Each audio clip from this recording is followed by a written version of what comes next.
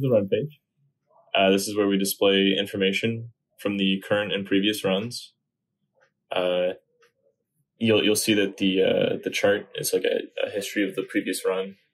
So it shows like all the other intervals and all the counts in CPM for those specific intervals. Well, large display will show like calculated concentration and stuff like that once the run is completed. Setup is where you actually change the settings for the run. So you can go through one of the 5 presets, essentially, the standard continuous, system background, quasi, standard grab, and monitor check. Each have their own applications. Some are needed to set up other ones. So like monitor check would be used for checking the device, and system background would be used for checking like an active cell. So as an example, we'll leave it at standard continuous. We'll just write test. You can fill in the operator name, but it doesn't affect the results. It's just for the spreadsheet. The sample collected date is mostly just useful for the standard grab method because it's part of the equation. Start date and time is for when you want to set a specific delay. So you can set a delay by time in hours, minutes, or seconds, or you can set it by date, or you can have no delay whatsoever. You can change the interval length and the amount of intervals to collect and intervals to discard starting from the first one. You can also activate a non-stop mode for standard continuous that lets it just run as long as you want it to, essentially infinitely. Flow rate is just for the spreadsheet, but it has to do with the pump value, so you know what sort of pump flow you had, which is not calculated by the device, but measurable via external pump. The pump edit menu lets you adjust the pump power for when the device turns the pump on when you're using the pump up here. The detector menu is where you select your current input for the nozzle that attaches to the PMT. So in this case, we're using a source. And this source is a 6000 model. So I'm going to go here in the detector menu, and I'm going to add a new detector. I'm going to add a bogus serial number for now.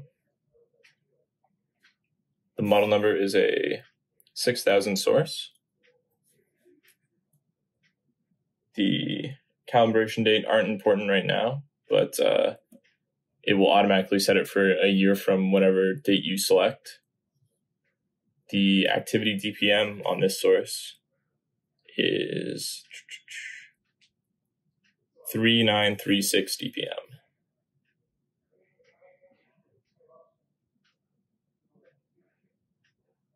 We're going to save that, and then we're going to use it. And you can see that that is now the currently selected detector. So I'm going to attach it to the top.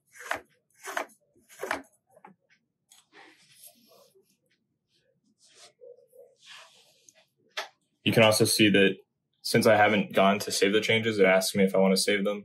So I click yes. Oh.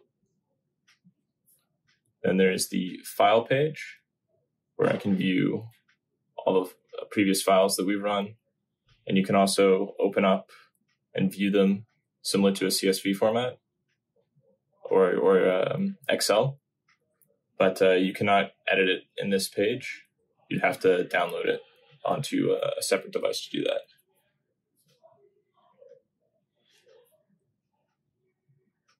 Then there is the settings page, which is for things like screen brightness and dim options. There's also the audio menu here for the beep volume for when the method ends and for the alarm for when the alarm is triggered. There's also security settings for the pins.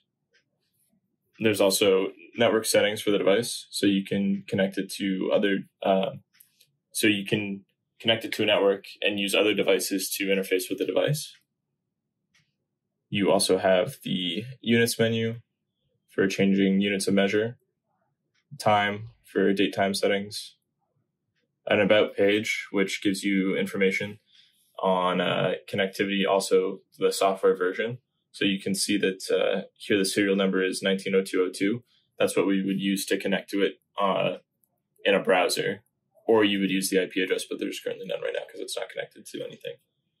You can also add owner information for detailing on the spreadsheets, essentially. So when you hand the spreadsheet off to someone else, you can tell who the device's owner is and who is operating the device by keeping track of that. There's also completion alerts. When a method is completed, it throws up a pop-up saying that the method is done. But if you don't want that on your device, for instance, like say you have it in a chamber and you don't want to have to remove the notification every time, you can turn the completion alerts off. It will no longer give you alerts for completions. It will still give you alerts for alarms, though, because that is how you disable the alarm.